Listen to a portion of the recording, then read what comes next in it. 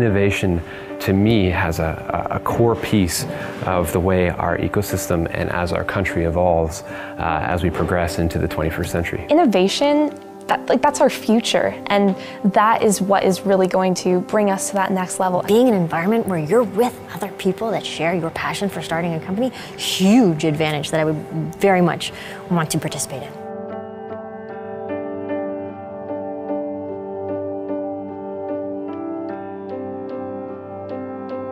I planned a national leadership conference here at SJAM last year.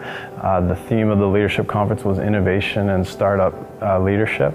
And as I was doing that and planning that conference, I got to go out and visit, places like Vidyard and Communitech and Velocity and see this cool and innovative workspace and what all these people are doing. And I thought, we need to be giving this opportunity to our high school kids. And I think we need to get away from delivering content, and we need to start focusing on building those competencies that will allow kids to be successful in this future that we don't really know a lot about. I think the goal of the Innovation Lab is to give kids a chance to pursue their passions and their interests in an open and creative environment. Each group will get a mentor related to the idea or the passion that they're working towards.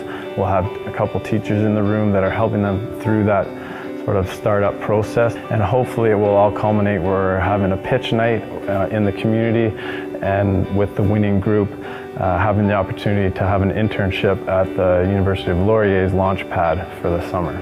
I've always liked to have more kind of freestyle courses. I don't like too much structured work. I like it when I get a little instructions and I'm allowed to just do my own thing, and I think this course really allows that.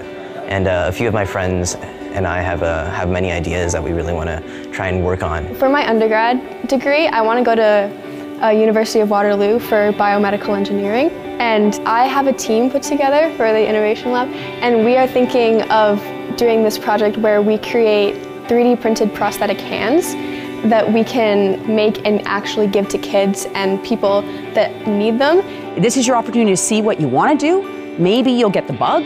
Maybe it'll morph into something huge. Maybe this will be your life. You don't know, so why not try it out? I think it's good timing to take it in high school, like 11 or 12, because I know I was not really prepared for the real world in a way. So I think doing something like this could almost be like a mini co-op. Like you would get to learn from a lot of people and kind of get like the highlights of what they learned, how they failed, what they did right, and without having to maybe go through it all yourself. I think collaboration is one of the most important aspects of this entire process, because we have the ability to learn from others, especially others that we wouldn't have necessarily engaged with otherwise. You have an incredibly unique opportunity to learn and absorb and to do things with your mind and with your hands that as you get older, you start to lose because of the pressures of everyday life, right? You get a job, you get a mortgage. There's all these things that contribute to a sense of stability, but a lack of time. Where else? What other high school has entrepreneurial programming designed for that level? That is a huge leg up. I need to tackle these opportunities that are teaching me how to be innovative, how to collab with others in a world that's constantly changing. I can't stress enough how unique of an opportunity this is.